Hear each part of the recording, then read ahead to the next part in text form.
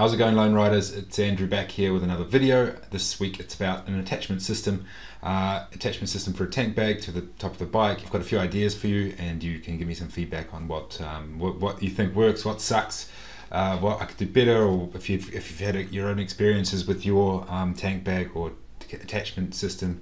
Let me know in the comments, and we will work with them.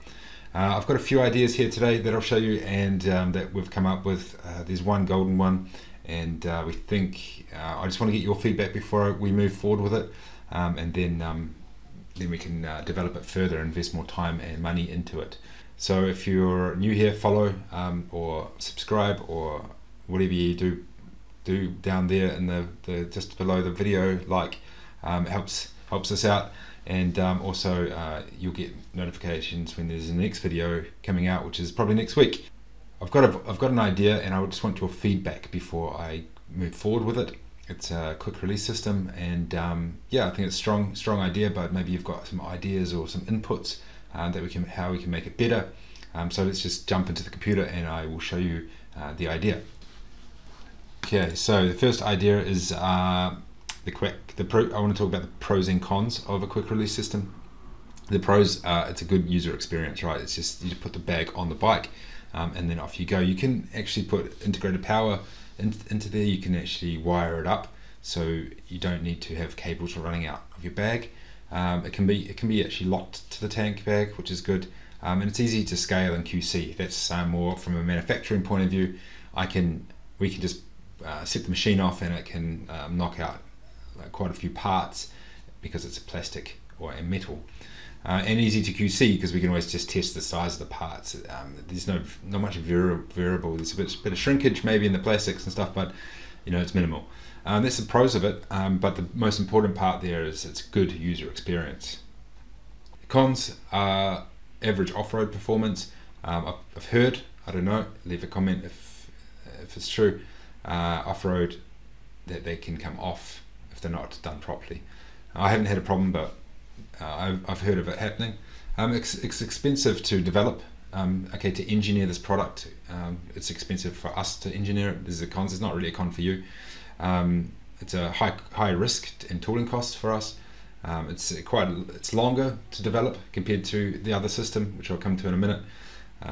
And it's got fitment issues, like does it fit to the bike, which bike it fits to, do we need an extra adapter and stuff like this. So there'll be a lot of questions and questions around that. Does it fit my bike? But I'm sure we can make an adapter. We just have to make a lot of them, right? And hold stock of them. And it's a higher product cost. That's probably, yeah, we have to wrap in the costs of development and tooling into it. So it might be a bit more expensive than just the strap system. So that's the pros and cons. If there's more pros and cons, tell me. I'm interested to find out. So for the strap system, which is the good thing about it, the good off-road, right? It's got a secure system. It's got 4 points of attachment. For example, it's safer to manufacture. It's basically just webbing, some type of webbing. And it fits most bikes, so you can adapt the length of the straps, and it'll fit the frames and all this kind of stuff. So the cons of it, the bad parts of it, is it'll scratch your tank or scratch your bike. I'm not sure if not everyone cares about that, but people do, and so that's an important part actually for a lot of people. And it's an okay user experience. It's not terrible. I mean, you have to bend over, you have to clip and stuff like this, but it's not. It's just not refined as the quick release system. So it has to be simple. Because keep it simple, stupid. It has to be really simple, because just for not only for the manufacturing point of view, but also moving parts and stuff. If they get clogged up with dirt and stuff, it has to be kind of robust. And it has to be magnetic or easy to locate, so it just needs to be put on there easy. You don't have to fiddle around with it. Instant lock. There's no need to lock it twice. You put it on and it's locked. You don't have to put it on, clip it in place, and then turn something to lock it. You can buy an extra set for your second bike. So if you've got two bikes, you can use one tank bag and just switch between them two. Secure fitting, which is an engineering point of view and materials. It looks good on bike, so it's like a low profile, and it looks kind of part of the bike, which would be cool. Easy to release and from fixed points. So right, you can just release it easily. You don't have to mess around with it and fumble around with it. If you know how to do it, you can just pop it off, and it won't interfere with the function of the gas. So you can, when you get to a gas station, you can just pop it off, open up the tank, put the gas in, and off you go. It will not it works on many bikes. It can, maybe we can connect power just like your toothbrush. You know how if you have an electric toothbrush, it's like works by putting it onto the hot plastic holder, and it conducts energy or recharges. Long lasting, so you have to over engineer it a bit, overkill, reinforce everything, because it will take a beating. You know, like it would take a beating. So, and it has to be UV and weather protected, so the plastics won't disintegrate with the sun, because it is on top of the bike and it will get a lot of weather action. So it has to be high quality materials, and we have to think about that too, so they don't brittle and replace. So we don't need to replace it. Going for the must-haves, like for the straps, I'm thinking once connected it stays in place, which is like a no-brainer. You don't want things to slide around. I have to use a cam buckle or elastic to hold in place. The only way to really hold something in place is using cam buckles. If you look on our other products, we use cam buckles. These are little, I'll point it here, this is a cam buckle.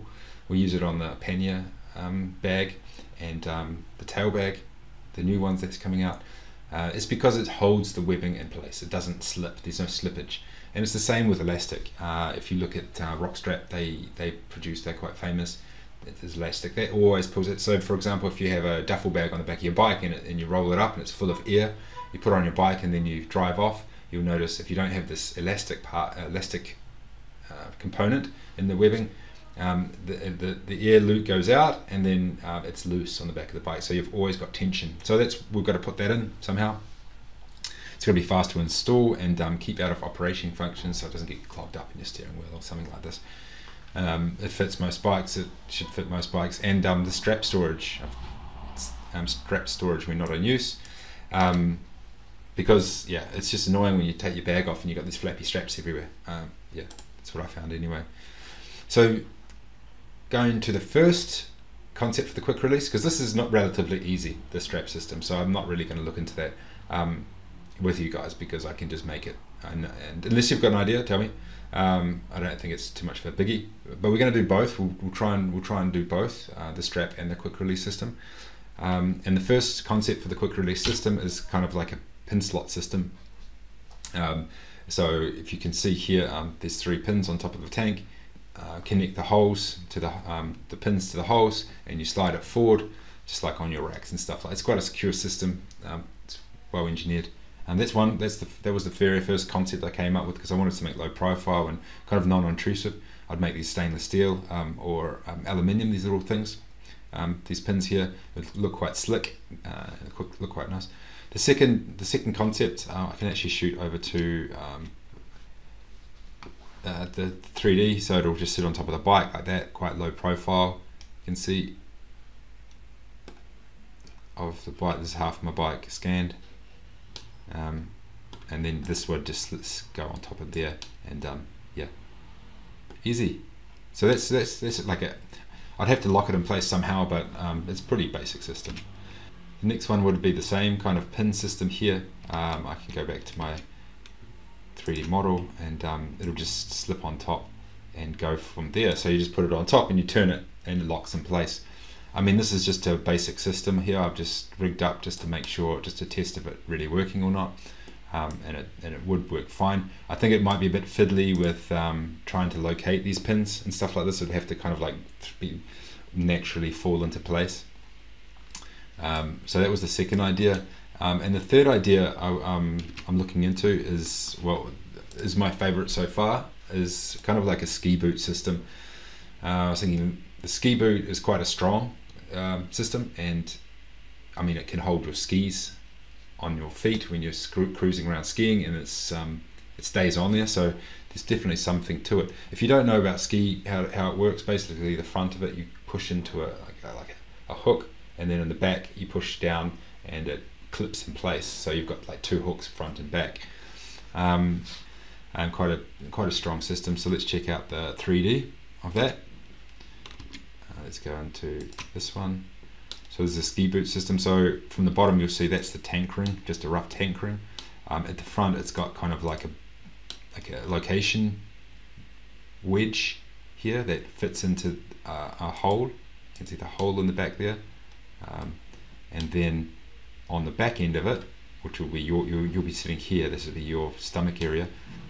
We have these little rollers that can slip over and nest inside those, inside that cavity, and the whole thing would be on springs, two springs in there, and those would be protected. So very simple, only a few parts. I think you could even refine this better and remove these parts here and just make it slide in without any kind of rolling. This might help. This might be a bit over the top, but yeah, that's the third design. And on the tank it would look like that. Okay, this is just a raw drawing, right? This is just to get the idea, concept out. There's no design in this. It's just to try and portray the idea. So that's the third and the strongest competitor for the quick release system.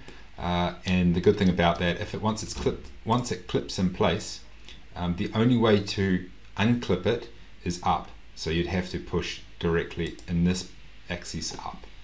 So there's no other force that would do that, you know.